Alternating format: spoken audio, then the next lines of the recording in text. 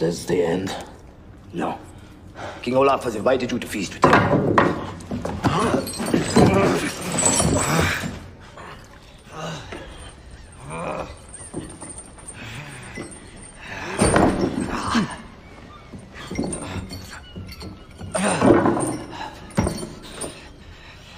Come and sit down.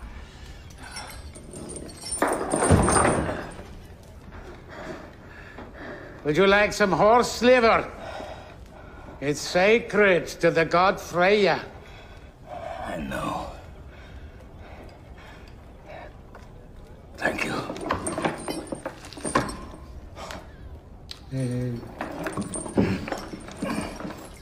Thirsty, huh? They don't serve mead where I have been staying. I've been thinking of our contradictory fortunes. If it's true that the Norns spin our fate, then what helps them to make their decisions? Are you listening to me? I took your kingdom from you. Is it arbitrary?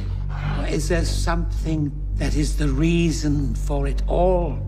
Are we, for example, punished for our hubris? For taking the gods for granted? Do we have the fate that we deserve? Perhaps you're right. That is not an argument. You're my prisoner at my mercy. Is that something that you deserve? In other words, it is nothing to do with me? You found me laying badly wounded on the battlefield.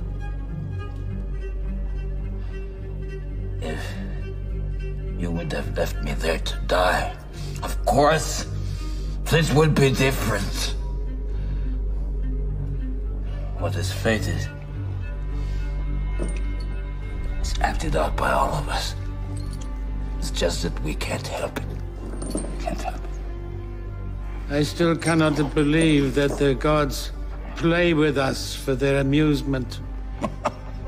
One thing I am certain of, the Christian God will destroy our gods. How can you be so sure? I feel it in my liver. But not before I have safely reached Valhalla. But one thing I'm thinking of is whether to have you killed or not. Or does it matter? Meg Lemon moeder, at mänsklig kamp, vrije vader, waarom dat verklikken, stanna, we staan, stilla,